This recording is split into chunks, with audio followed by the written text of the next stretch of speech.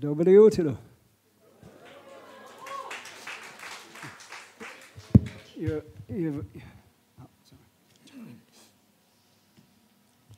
you, Pastor. Thank you. You guys have a wonderful pastor, wonderful family here, and a wonderful church family. You're beautiful people. You really are. Які чудові люди, яка у вас чудова церква, яка у вас чудова церква, сім'я, який у вас пастор. It's an honor to speak with you all today. Для мене сьогодні честь звертатися до вас. Your pastors have been here sacrificing their lives for 31 years. Ваш пастор віддає своє життя вже протягом 31 року цій церкві. They're beautiful examples of what giving their lives away to help other people. Ось чудовий приклад того, як прекрасно віддавати своє життя прекрасним людям. You know, they trust God for their provision for their family. Він в усьому полягається на Господа нашого щодо того, щоб забезпечити вас, забезпечити сім'ю. Your pastor has a heart for souls, for winning souls. Він має особливий талант, він має особливу душу, яка вміє розташувати позитивно до себе інші душі. I have a lot of respect for him and his family. Я дуже поважаю його сім'ю. And all you people here that serve the Lord. І всіх тих людей, які сьогодні зібралися і сьогодні слугують Господу нашому. You're very good examples. Ви чудовий зразок. Basically this message today is about loving and giving. І сьогодні ми будемо говорити про любов і про те, як ми будемо вчитися віддавати. One of the first things I want to do is our pastor Yuri did our wedding, Allan and I, my wedding a few weeks ago. З чого я хочу почати? Пастор, ви нас з Аллою одружували декілька тижнів тому. So on behalf of Allah and myself, we want to thank you all for all the gifts that you've given us, the people that come to the wedding. Від свого імені, від імені своєї дружини, дуже б хотів подякувати вам за те, що ви зробили, за всі ті подарунки, з якими ви до нас прийшли. I have a beautiful wife now. Тепер у мене чудова, красива дружина. I'm blessed. Я такий щасливий. Я благословений нею. So thank you all for that. Thank you very much. Дякуємо вам дуже сильно. You guys are very good examples of sacrificing your life. Ви чудовий зразок того, як треба жертвувати життям. You could have done many other things with your life if you chose to.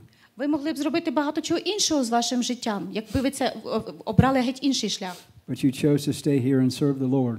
Але ви обрали шлях перебувати тут і служити Господу нашому. And it's just beautiful to watch. Beautiful to watch. І як чудово за цим спостерігати. I have so much respect for you all. Я дуже вас за це поважаю. Really, I love you. Я вас люблю. And God bless you all. God bless you all. Нехай Господь вас усіх благословить. We love you people. You're such good examples. You have such love for people. Я люблю вас, люди. Ви чудовий зразок того, як треба любити інших. I love Ukraine. It's just amazing people in Черкаси. Я люблю Україну. Я люблю чудових людей в Україні і в Черкасах. You really are. It's just a joy to be here. Ви просто чудові люди. Дякую, що ви тут. Благословені бути тут. I thank God I'm able to serve the Lord here with you all. Я дякую Господу, що сьогодні можу служити йому разом з вами. And like what Pastor said before we're finished today, if there's anyone here that does not know Jesus, і перед тим, як ми закінчимо сьогодні службу, якщо є тут хтось, хто ще не знає Господа, we want to give you a chance to know Jesus before this is over with. Ми хочемо, щоб ви сьогодні віддали своє життя і впустили Ісуса Христа в своє життя. I love watching your pastor preach to the refugees when they come. Watching him preach to the refugees. Дуже приємно сьогодні дивитися на те, як ви служите і співпрацюєте з людьми, які приїхали до нас з інших регіонів і знайшли тут прихисток. You get to see hundreds and thousands of people saved right here in this room. І вам ще належить побачити сотні і тисячі людей, які прийдуть сюди і будуть разом з вами в Господі і служити разом з вами. And that's beautiful to watch. І це так чудово за цим спостерігати. I'm sure it makes the devil mad. Звісно, диявол на це дуже злиться. But he can stay mad. Ну і нехай злиться. We want to see as many people saved as possible. Тому що ми хочемо спасти якомога більше душ. Amen. This message today is basically about God's way of giving. Сьогодні ми будемо говорити про те, як Господь хоче, щоб ми віддавали щось в нашому житті. And God has established his way of giving. у Господа свій спосіб того, як ви маєте ділитися своїм життям, ділитися тим, що у вас є. And what he wants us to do with money. І те, що він хоче, щоб ми робили з грошима. Now the devil in the world have their own way they wish you to spend your money. А у диявола свої плани на те, як ви маєте витрачати гроші. The devil wants you to be greedy and keep all your money for yourself. Диявол дуже сильно хоче, щоб ви були жадібними, щоб ви тримали гроші лише для себе. God says if you help other people with your money, А Господь каже, якщо ви своїми грошима будете допомагати іншим, he will take care of all of your needs. Він попіклується про всі ваші нужди. You can't stop God from blessing you when you help other people. Господь не зможе не бути з вами. Він завжди буде поруч, коли ви допомагаєте іншим. It was very hard for me to give when I first started to come into church. Мені дуже важко було ділитися з тим, що я мав, тобто своїми фінансами, коли я почав лише відвідувати церкву. I didn't have a lot of money. У мене грошей не так уже й багато було. So I was afraid Отож я боявся of giving to help people. віддавати ці гроші іншим людям, щоб їм допомагати. But God taught me through other Christians Але Господь через інших християн навчив мене. who were givers. А ці християни були людьми, які віддавали завжди. And they told me if you keep giving, Він навчив мене, якщо ти будеш весь час віддавати, God will help you take care of your bills.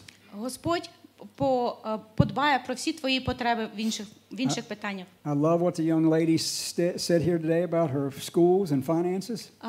Сьогодні була чудова проповідь молодої особи, студентки, яка говорила про проблеми з навчанням і проблеми з фінансовими питаннями. She just trusted God. Вона довірилася Господу. And God helped her pay her bills. А Господь подбав про те, щоб у неї не було фінансових проблем, і подбав про те, щоб хтось за них заплатив. She never gave up.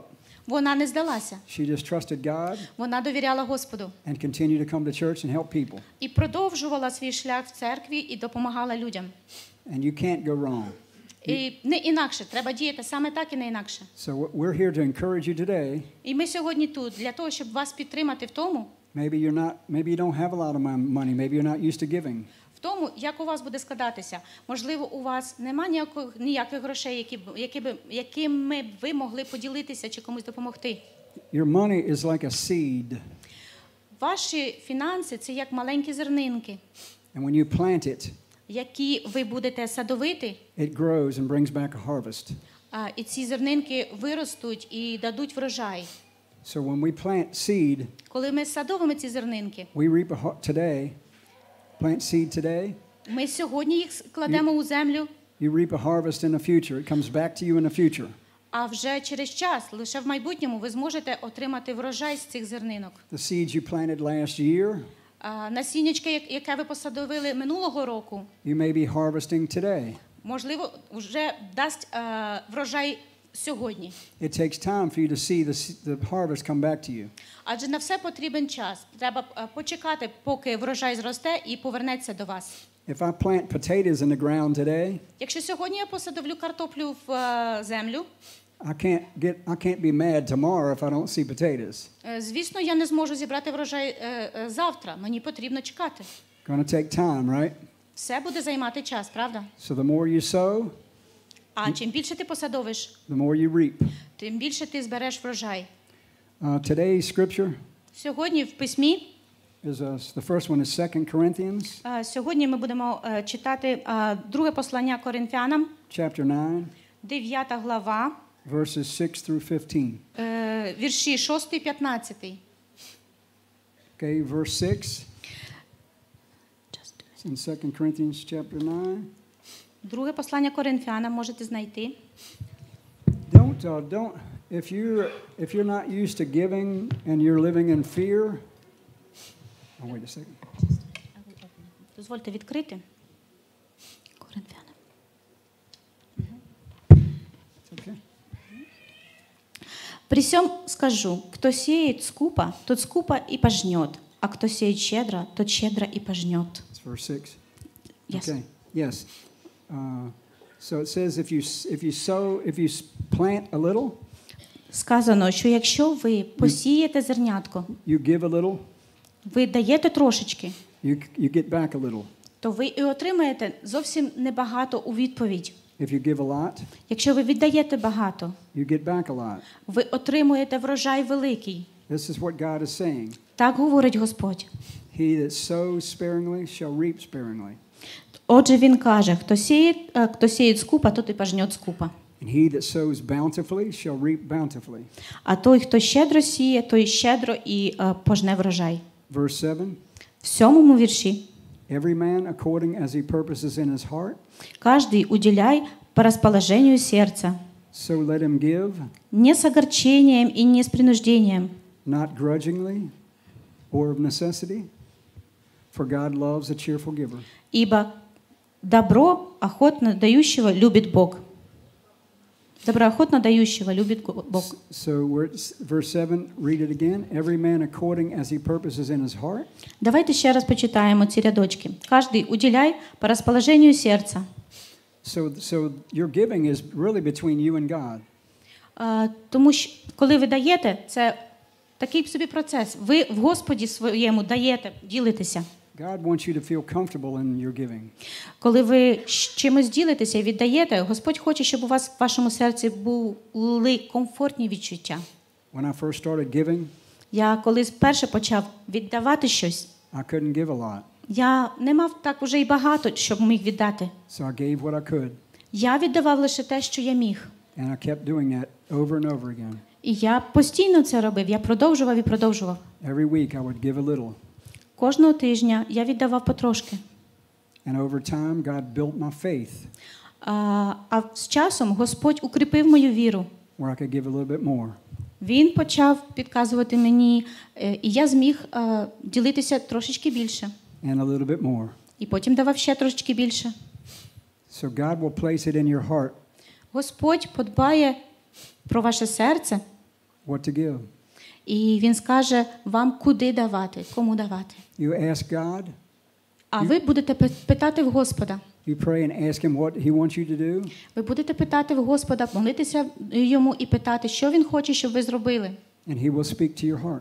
І він буде говорити з вами через серце ваше. There were times where God challenged me to grow.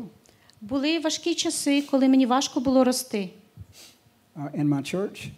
І в моїй церкві. I didn't have a lot of money to give. Коли я був в своїй церкві, у мене не було багато грошей, якими я міг би поділитися. I prayed and said, God, if you give me $1,000, я молився Господу і казав, Господи, якщо ти даси мені $1000, I will give it to the church. Я віддам їх церкві. And that's all I did. I prayed. If you give it to me, I will give it to the church. Все, що я робив, я молився і пообіцяв віддати ці гроші, якщо вони в мене будуть, віддати церкві. In less than a week, і менш ніж за тиждень, somebody come up to me and given me that money. Хтось підійшов до мене і дав мені ці гроші. I didn't expect it at all. Я зовсім не очікував, що таке станеться. But I gave it to the church. Але я, як обіцяв, віддав це церкві. That grew my faith. В цьому зросла моя віра. So next time someone had a need, наступного разу, коли в когось була в чомусь потреба, I would pray for them. Я молився за них. A lot of times when I would say God bless him, багато разів, коли ми говоримо, Господь благослови цю людину. God would tell me that's what I have you there for. Господь каже мені, ось для чого ти тут? He said, you bless them. Ти тут, тому благословляй цих людей. And I'd say, well, God, I don't have much money. Але я казав, Господь, в мене немає багато грошей. He said, whose money is it? А чиї це гроші? I said, well, питав Господь у мене. I said, well, it's yours. Звісно, я казав, Господь, це твої гроші. And he'd say, then plant the seed. Тоді він казав мені, садови це зернятко. So I would give to that person. Віддавай цій людині. And I didn't have enough money to pay my bills. У мене не було достатньо грошей, щоб навіть заплатити за свої чеки, які приходили додому. But God always gave me my money back. Але Господь завжди повертав фінанси мені якимось чином. He blessed me in so many ways. Він благословив мене такими різними способами. It's hard to say how many different ways he blessed me. Навіть важко перечислити, якими різними способами він благословляв мене в цьому плані. So he will challenge you. Будуть важкі часи для вас. To see if you're going to trust him. Якщо ви не будете полагатися на нього і не будете йому довіряти. So now, many years later, зараз, коли пройшло багато років, I try to open both my hands. я відкриваю перед ним обидві свої руки. I say, God, Я кажу: Господи, everything I have is yours. Все, що в мене є, це Твоє. If you want to use it to bless other people, please do. Якщо ти хочеш, щоб я віддав це іншим людям, будь ласка, благослови мене на це. Everything I have belongs to you.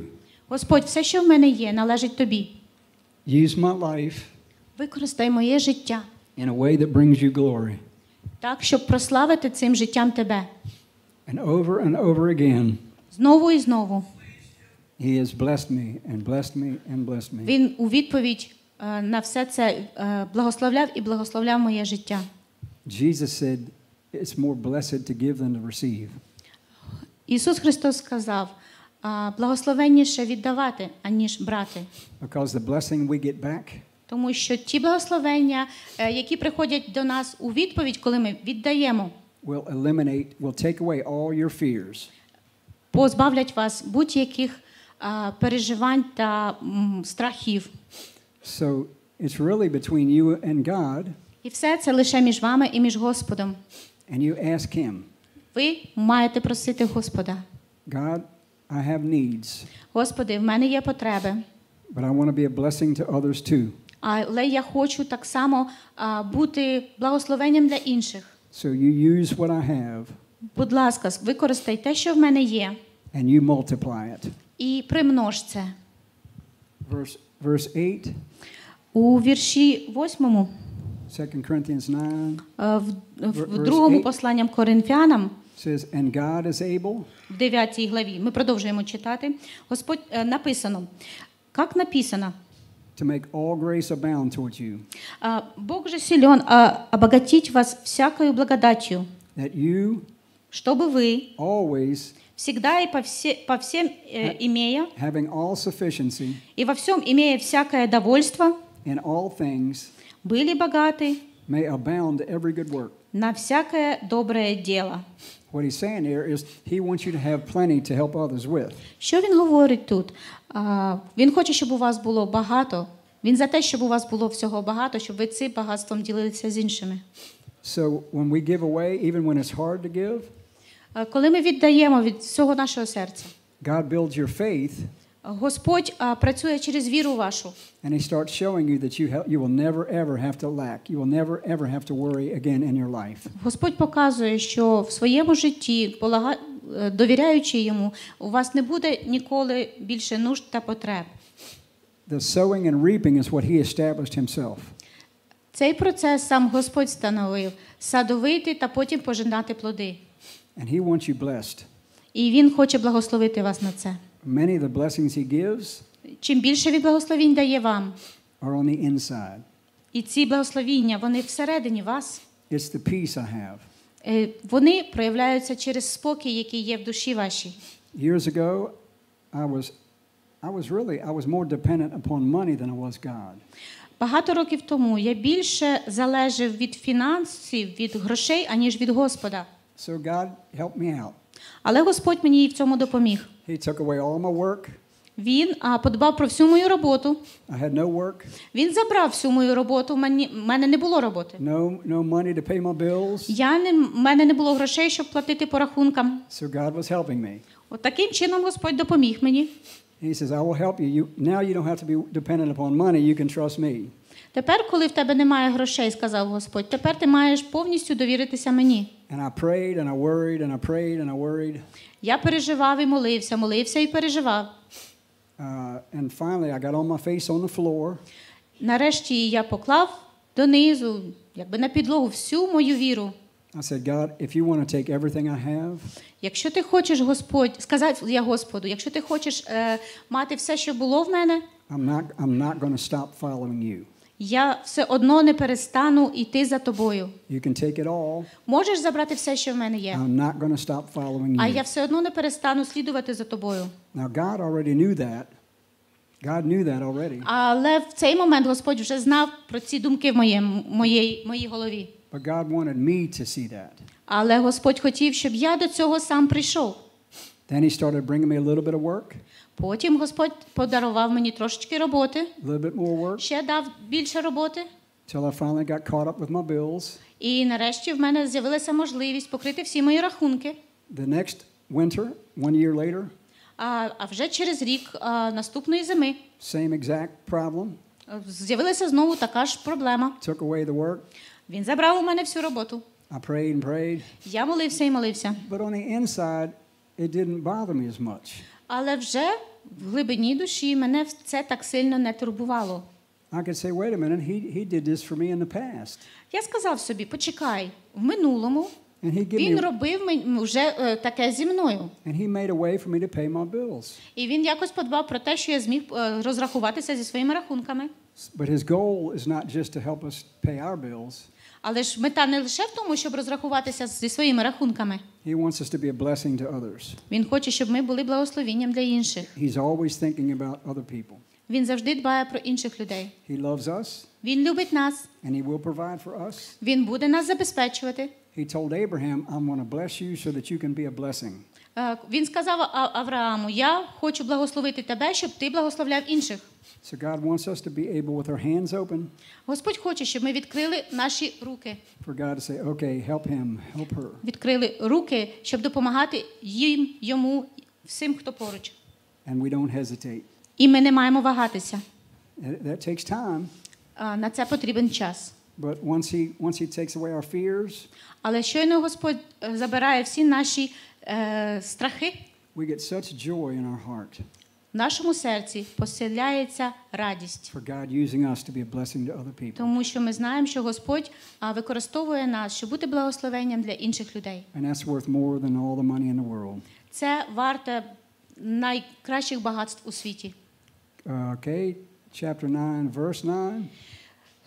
В 4, chapter 9, yes? Yep, same one, 2 Corinthians 9. Послання, друге послання Коринфянам, chapter 9, в главі 9, verse 9. 9 вірші.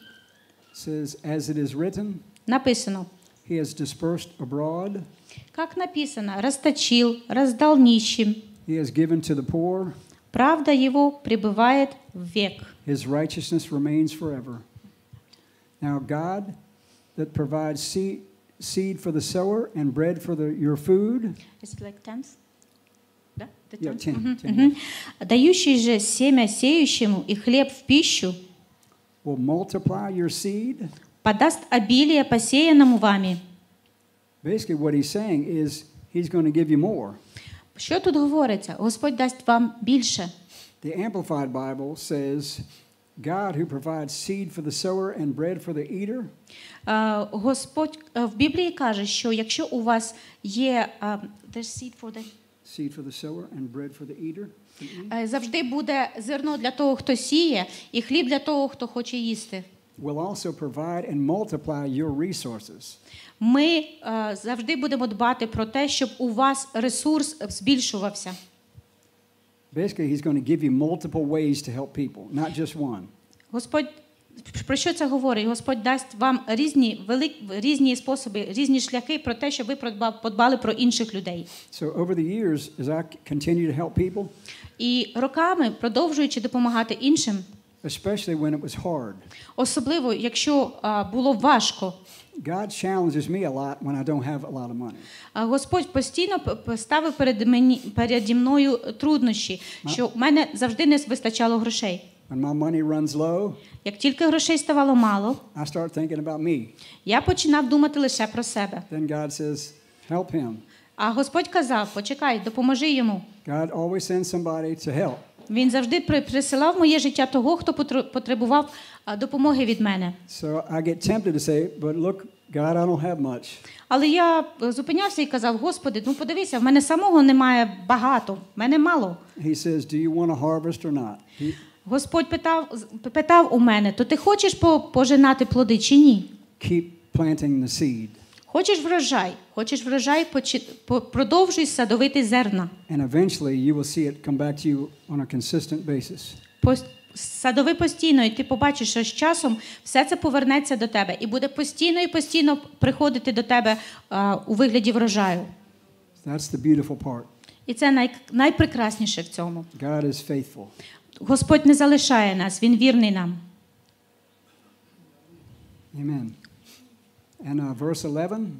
В 11-му рядочку In the Amplified Bible. В розширеній Біблії. It says, "Thus you will be enriched in all things and in every way." Так, чтобы вы всем богаты были на всякую щедрость, so that you can be generous. которая через вас производит благодарение Богу. So he's saying the more you give, the more God gives back. And it says, because God wants to make you multiple ways to be generous. He's going to give you multiple ways to help other people. Про що говорить Господь? Пам'ятайте, що чим більше ви даєте, чим більше ви садовите, тим більше ваш врожай. Чим більше ви даєте, допомагаєте, тим більше вам повернеться у відповідь. You will never lack. Все у вас примножиться і не буде у вас потреб. But you have to keep giving. Але вам треба продовжувати ділитися. That's the times that it's hardest is when we have little money. Найважче ділитися, коли в тебе дуже мало чогось. But you get the most benefit. Але від цього потім найкращий результат. Can you turn to Mark? Ага, Євангелія від Марка. We're going to look at a verse in Mark. I'm sure you're familiar with this scripture. Ви, мабуть, знаєте. Вам це Євангеліє відомо. Марк 12. 12? Yes. Марк, глава 12. Mark chapter 12, verse 41 through 44. Євангелія від Марка, глава 12, вірші 41-44.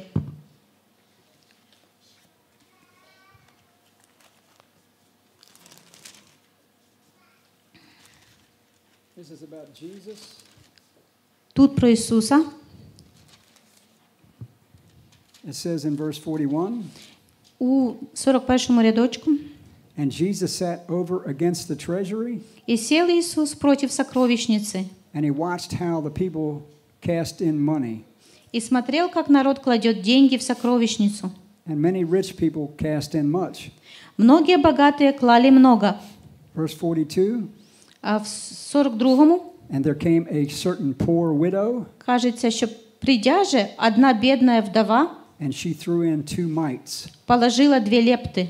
Which make a farthing. Что составляет квадрант. And Jesus said, called his disciples to him. Подозвав учеников своих, Иисус сказал им: Said, verily I say unto you, истинно говорю вам, that this poor widow has cast more in than all of them. Что эта бедная вдова положила больше всех клавших в сокровищницу. Verse 44. В 44-му. For all they did cast in of their abundance. Написано: ибо все клали от избытка своего, а она от скудности своей положила все, что имела.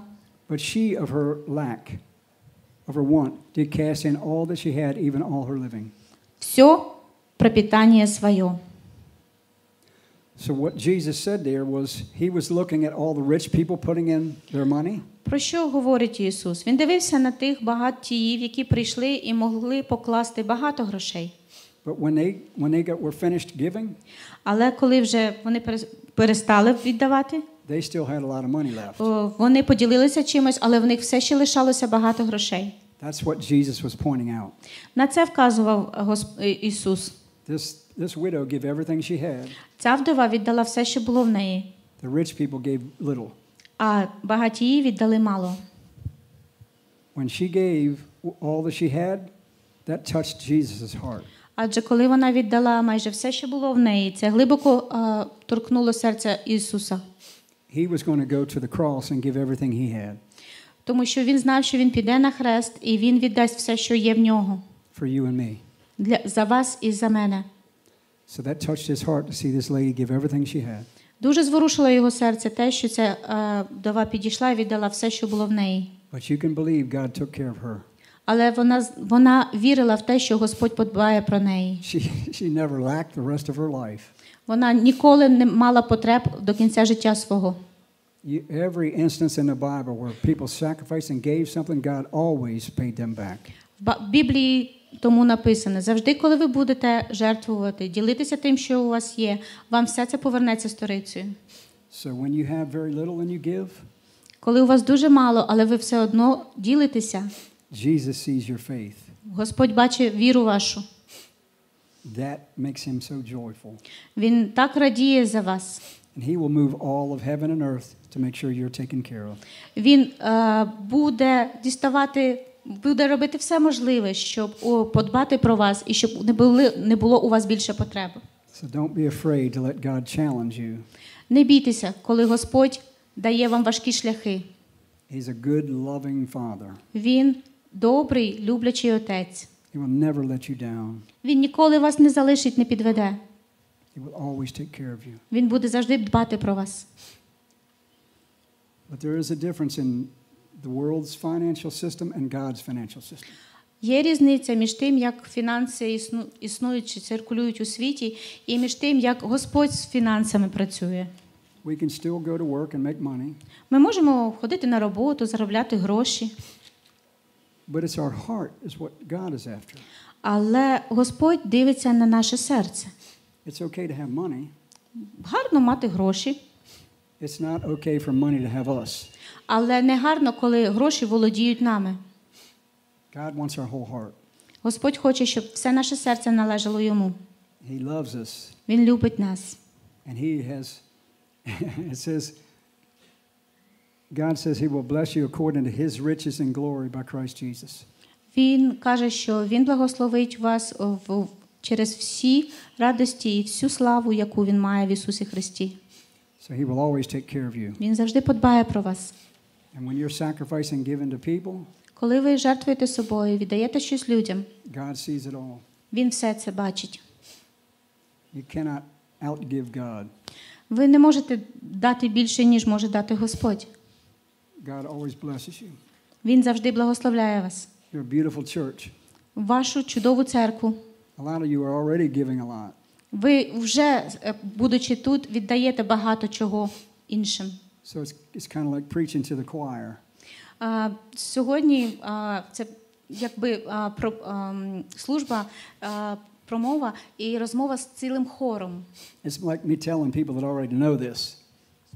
Yeah, you guys already know a lot of this. Ви в принципі все це вже знаєте. That's why you have such a healthy church. Тому у вас така чудова, здорова церква. But there's always some people that are afraid to step out in faith. Але завжди буде та людина, якій трошки боязко діяти через цю віру. I was afraid. Я боявся цього. I lived in fear for a long time. Я жив у страху в дуже довгий час.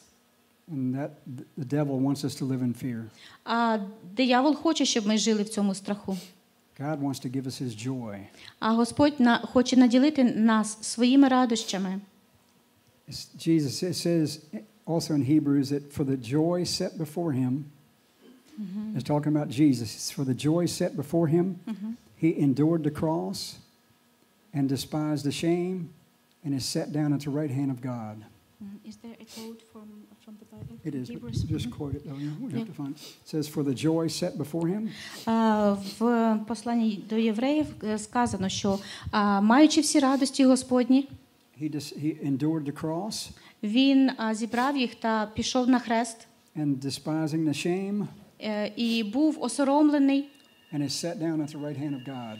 Але все його презирали, але все одно він віддав своє життя Господу. For the joy set before him. Тому що радості були перед ним. It was all of us. А та радість це всі ми. He knew we were going to be with him forever. Він знав, що після цього ви всі будете з ним назавжди. So he ignored all the pain and suffering. Він не звертав уваги на все страждання, через яке йому треба було пройти. He knew we were going to be with him forever. Він знав, що ми всі будемо з ним назавжди. He loves us so much. Він дуже любить нас. That he gave and he gave and he gave. Він віддавав і віддавав. In Hebrews chapter 6. Послання до євреїв, глава 6. Hebrews chapter 6 verse 10. Євреям, глава 6. Так, 10-й вірш. Okay. Says for God is not unrighteous. Ибо не неправеден Бог. To forget your work. Чтобы он забыл дело ваше и труд любви. And labor of love, which you have shown towards his name. которую вы оказали во имя Его, and that you have ministered to the saints and do minister. послужив и служа святым. So God doesn't forget anything you do. Господь не забуває ані краплинки того, що ви робите. No matter how small, no matter how big. Неважливо, наскільки ваша праця і вклад маленький чи великий. Every time you smile at someone, you make someone smile. Кожного разу, якщо ви когось змушуєте навіть посміхнутися. Maybe you help an elderly person out of the car, help them take their groceries in the house. Можливо, ви допомагаєте старій людині вийти з автобуса чи з машини, чи якійсь дівчинці, чи допомагаєте комусь в роботі по дому, в хазяйстві. Maybe helping little children.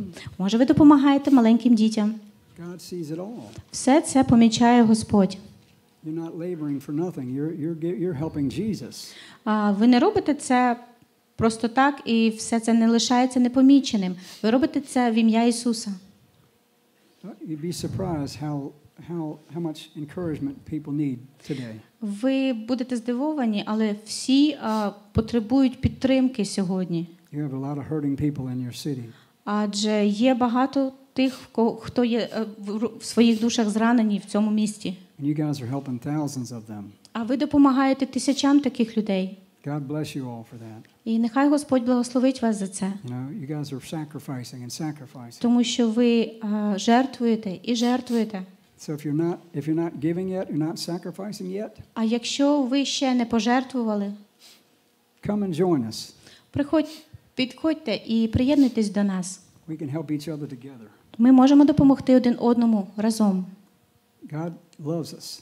Господь любить нас. He loves the hurting people. І He loves hurting people. He loves the hurting people. People that hurt. І він любить тих людей, яким боляче. So he wants us to be a blessing to other people. І він хоче бути благословенням для всіх людей, для тих, кому болить. Okay. We want to give you a chance now to invite Jesus in your heart if you never have. Я хочу зараз дати шанс тим, хто ще не запросив Ісуса в серце своє. Is there anyone here that's never given their heart to Jesus yet? Ще є хтось тут, хто не віддав своє серце Ісусу Христу? Okay, there's one hand in the back. Anybody else here not given their heart to Jesus yet? Ще хто-небудь, хто не віддав своє серце Ісусу? Please come on down front. Якщо хочете, підходьте до нас. Can we give them a hand, please? Ми можемо допомогти вам і можемо вам поаплодувати.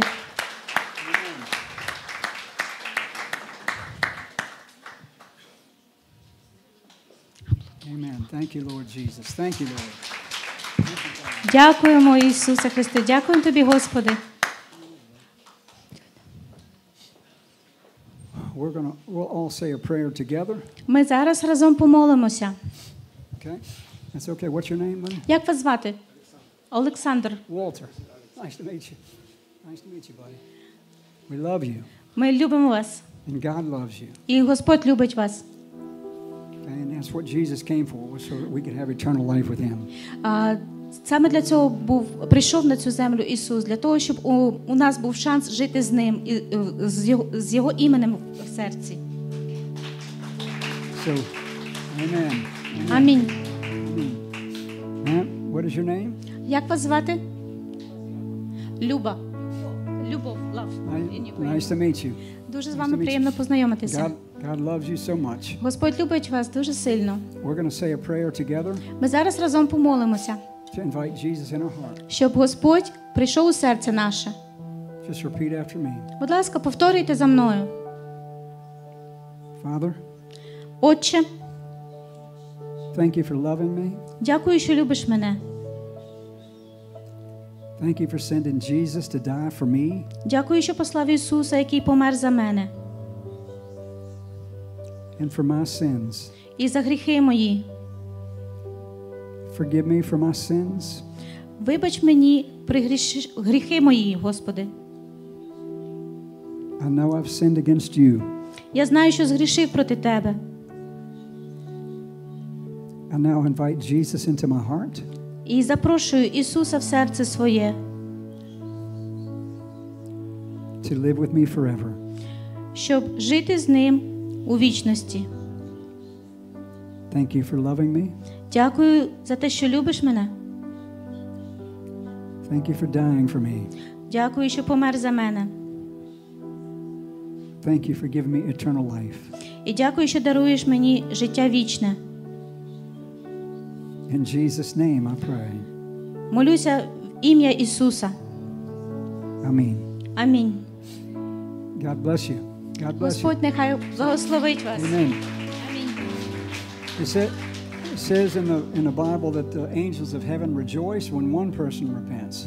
В Біблії сказано, що радуються янголи Божі, коли до покаяння приходить одна людина. So we're rejoicing with you, and the angels are rejoicing too. І ми сьогодні радуємося разом з вами, і янголи на небі радуються за вас. God bless you. Thank you very much. And you Господь нехай благословить вас. Дякуємо.